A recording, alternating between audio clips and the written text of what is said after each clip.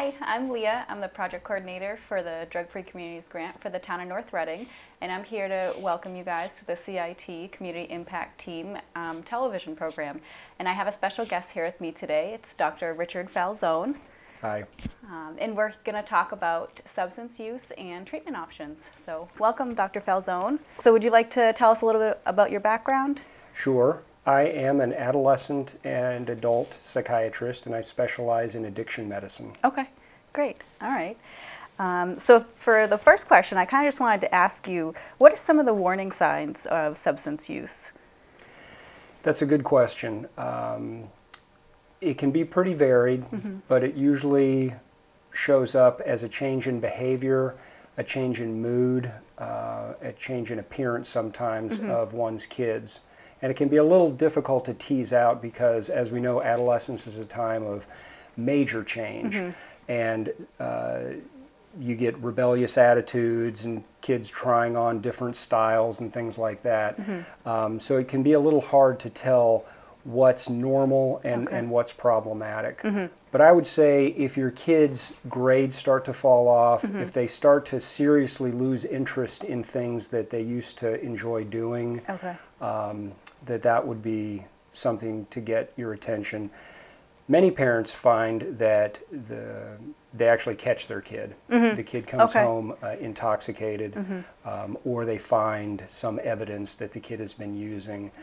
Another big tell is a change in the kid's peer group. So if you see that your child is starting to hang out with different kids and they don't want you to meet them, whereas previously you knew all their friends and you might even be friends with those kids' parents, that can start to change. So that would be a red flag. Okay, gotcha. All right. And in your experience, how does substance use begin, which I know you had just mentioned a couple things, and would you say there's a typical age of onset for substance use? It varies widely, and it's probably obvious that the earlier the onset, the worse the problems tend to be. So a kid who starts smoking pot in 6th or 7th grade is likely to be in worse trouble by the time they get to high school than a kid that doesn't discover it until 10th or 11th grade. But that's not a hard and fast rule. And I have had a number of kids who started smoking in, say, 10th or 11th grade and progressed very quickly to problematic use of hard drugs. And then there's kids that started smoking in 8th or 9th grade and it never progressed to what you'd call like really problematic use. And that probably bears some further discussion. When I say problematic use versus non-problematic use, I'm not suggesting that any parent should condone any substance use, right? But there is a huge range. The kids that come to my attention are usually the ones that are starting to have some impact from their use, either in family relationships or their grades or their mood. And we can talk more about that a little bit later, is the relationship between emotional functioning, mood, and substance use. But the kids who have non-problematic use tend not to come to clinical attention. They never make it on the radar. I see. Gotcha. Okay. And so what concerns you most about substance use and factors that may lead to substance use, such as maybe stress, untreated mental illness, or ease of access? Yeah, all of the above. And there's a big correlation between stress and the use of substances, right? That is actually what I think the biggest problem is during the teenage years, kids have to sort out so much. And I think every generation thinks that the new generation is going to hell in a handbasket. But these days, it really is a lot more complex than it was when I was a teenager, when the internet hadn't become a thing yet. And I don't even think cell phones were out. I'm dating myself. But kids have to deal with an awful lot of stress, all the normal stresses that every generation of teenagers has had to go through, plus the wild, wild west of social media. And that's just a lot to deal with. And so we see problematic use of substances and the internet itself and cell phones as a way of managing emotions and managing anxieties. And that's really problematic. So at a time when kids are supposed to be learning how to deal with feelings and relationships, they're turning to these distractions. And I think that many kids, not all of course, but many kids fall by the wayside, and they use the internet, gaming, social media, pornography as ways of kind of numbing themselves out so that they don't have to deal with those feelings. Okay, that's tough. It is. Yeah. It's very complicated, and I don't know how detailed we want to get, but I could go over some kind of like not identified cases, but kind of typical presentations for things like that, and it can be very challenging. Parent education is super important because as a parent, you don't want to overreact, but you don't want to underreact. But I think maybe I'm getting a little ahead of myself. That's okay. That's okay. What trends are you seeing, if any, regarding substance use? And specifically, have you seen fentanyl use on the rise at all? Yeah, I do a lot of heroin and opiate recovery treatment, and I have had some cases of people using fentanyl, and it is scary. And just about every one of my patients that's in treatment for opioid use disorder knows somebody who has died. Wow. It's just, it really is an epidemic. And with the onset of fentanyl, I mean, the Russian roulette, it just got a whole lot worse. Sure. It's now Russian roulette with only 3 chambers in the gun or whatever. It's very scary. Yeah. Aside from that, that's probably the scariest thing. But in terms of maybe, as troubling in a different way is this huge mainstreaming of cannabis among kids and parents. There almost seems to be a feeling of inevitability that you're not going to be able to keep kids from doing it, so why even discourage it? And that is problematic, and I think we're going to see a swing back the other way. I hope that this generation of kids is going to realize at some point how much that cost them, and they're going to be a little bit more diligent, at least in educating their kids, and keeping an eye so that it doesn't, so that they don't waste as much time in that. I feel like I'm blaming parents here a little bit, and that's not the case at all. I sympathize with parents, and I actually do a whole lot of parent guidance for what to watch out for and kind of what stance to take. Can I put in a plug for a book? Sure. I meant to bring a copy of it with me. Write this down. It's called Beyond Addiction. Beyond Addiction, the main author is Foote, F-O-O-T-E, and that is a book published by the Center for Motivation and Change, which is based in New York, and it is the latest, state-of-the-art, scientifically based, evidence-based advice on what works and what doesn't work in recovery from substance use. And what I like about it so much is it really speaks to the parents. It's all about maintaining your own balance and sanity when a loved one is struggling. So how to take care of yourself and help your, nudge your loved one back in the direction of getting better. That sounds like a great resource. Thank you for sharing it. It's fantastic. Yeah.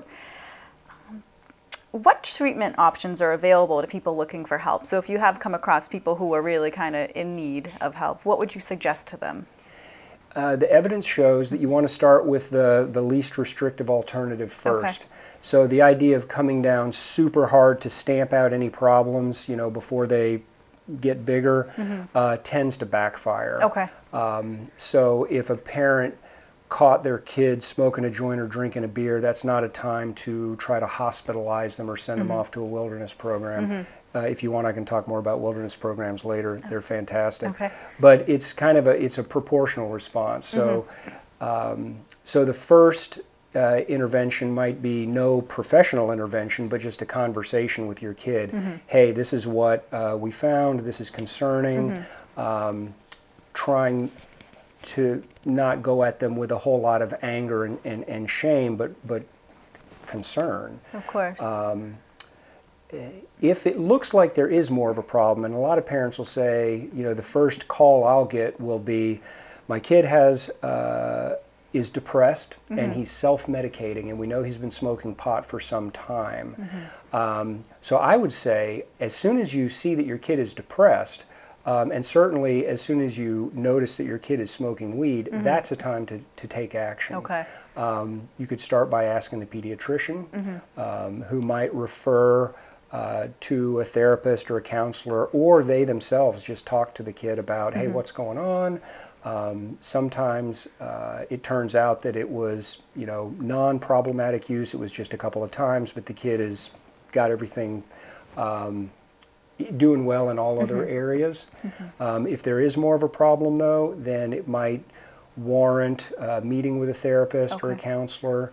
If there's evidence that there's a significant mental health issue like depression or anxiety or something more serious like bipolar disorder or a psychotic disorder, then you do want to, I think, have a psychiatrist evaluate the child. Okay. Because that could require medication treatment. Sure. In addition to therapy. Okay. Beyond, and so everything I've talked about so far would be outpatient level of care, just going office visits. Okay. If a kid has really gone off the rails, they're not going to school, they're super depressed, they're making, kind of suicidal statements or just really behaving in an odd way, that warrants evaluation for a higher level of care, which could be brief residential treatment or even a psychiatric hospitalization. That can be life-saving. It's not very therapeutic, although sometimes just that intervention can be a little bit of a wake-up call for the kid and get them engaged in outpatient treatment. Okay. For a kid whose problem is more entrenched, they've been smoking weed for a long time, kind of estranged from their families, there's a climate of hostility in the house, doesn't care about school, skips school, is high all the time, is selling weed, that kind of thing.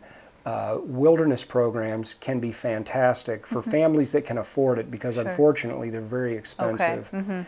But those programs provide a lengthy timeout. Often, a few days in a hospital or a week in a residential program. If that's enough, great, but sometimes that's not a big enough dose or a big enough timeout from all the distractions and stresses. The analogy I use is, if you've got a sick fish in a polluted aquarium and you take them out and you put them in fresh water, they'll perk up. Sure. But if you put them right back in the polluted aquarium, they're going to get sick again pretty quickly. Makes sense. And so wilderness programs are really designed to help kids gain in kind of maturity, character development, as well as getting very, very healthy. And a lot of the kids I see have not been healthy in a long time. They've been neglecting themselves. They don't exercise at all. They can actually have like postural problems because they spend all their time sitting around playing video games, watching screens, things like that. So there's a whole range of options. Yeah. Well, thank you for going over all of them. There are quite a few. No, happy to. How can a concerned family member get help for a loved one? And then aside from that, so I guess it's a two-part question. If there is an individual who's looking for help, what would be the first step? And then if there's a family member who maybe is concerned about that individual, what would they do? Well, if it's the kid, that would be great. If a kid actually has the insight to know that they're in trouble, that they're depressed, or they're starting to go down a road that they know is not good, talk to a teacher, talk to a guidance counselor, a coach, their parents. Sure. Yeah. Sure. And hopefully parents, everybody should read Beyond Addiction. That should actually be required reading for anybody who has kids. Even outside of substance use issues, it teaches a very positive stance to take with your kid, because the language and the tone that you use makes all the difference in whether or not your communication with your kid is effective. So if the kid wants to get help, talk to a trusted adult, ideally your parent. Hopefully your parent is making the environment conducive to you being able to talk to them. Sure. For a parent that's concerned, there are a range of options from self-help groups. So I guess starting with kind of the extreme, there's a group called Learn to Cope, which is a wonderful organization. Learn, the number 2, cope.org, I believe. And they have, it's really grown, and they have meetings in various towns around the area. And that's for parents of kids who have pretty serious substance use issues, you know, like opiates, hard drugs, that kind of thing. Somebody whose kid has smoked a pot a couple of times, that would probably feel like overkill. For those parents, you know, you've got a high schooler or a middle schooler who's getting into trouble, they might contact one of the teaching hospitals. Mass General and Children's both have excellent evaluation and treatment programs. At Children's Hospital, it's called the ASAP program, I believe Adolescent Substance Abuse Program. And at MGH, it's the ARMS program, the Addiction ARMS. And I'm blanking on what that stands for right now. But the MGH ARMS program, and both of them offer similar you know, expert level evaluation and ongoing treatment when needed. Yeah. Great. All right. Recovery management services. Adolescent recovery management services. Yeah. And I also just wanted to remind everyone too that the community impact team is a great area that you can get resources and reach out for help if you do need anything. And our focus is preventing youth substance use. And I have the contact information, which the number for youth services is 978-357-5281. So that's 978-357-5281, or you can reach out via email at coalition@northreadingma.gov. So that's coalition@northreadingma.gov. And I just wanted to check in. Was there anything else you wanted to cover or go over? Or does that No, I appreciate you having this conversation. I think that this is useful to get the word out there, because there's a lot that's, parents can feel very alone in this. Even getting together with your neighbors, with other parents, can be hugely supportive. Because you got to take care of yourself. You know, put your oxygen mask on first. Okay. Well, thank you so much, Dr. Falzone, and thanks for coming in and coming on our show today. I appreciate it. It's been a pleasure. Take care. Thanks. Bye.